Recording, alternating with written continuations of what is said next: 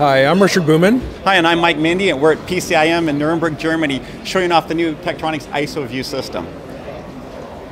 Our demo here is showing a typical half-bridge measurement, measuring the high-side VGS and the low-side VGS measurement at the same time. One of the new things that IsoVu can do with its 1,000,000 to 1 common mode rejection from DC to 100 megahertz is we can see the true differential signal riding on top of that large common mode signal and give you that accurate measurement to let you reveal things you couldn't see before.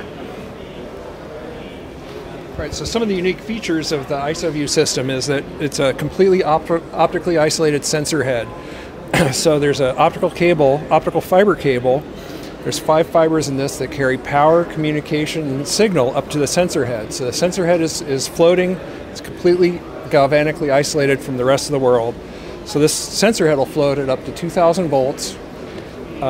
We have the common mode loading on your device under test is only 2 picofarads. We have a tripod system here for holding the system up off the ground plane. What else can we say?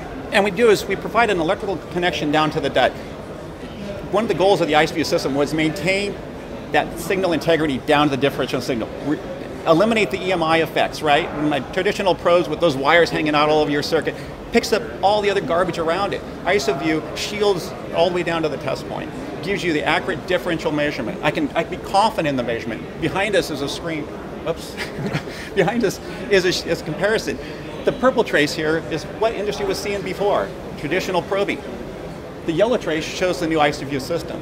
This was actually done on a reference circuit from a customer with EGAN devices. This is not a Tektronix circuit. They were not aware of the resonance and the plateaus in their circuit and all the parasitics in their circuit until we could reveal it with the IsoVu system. Before they were seeing this, they didn't know what was real and what wasn't. They were fixing things that weren't there and due to the measurement system.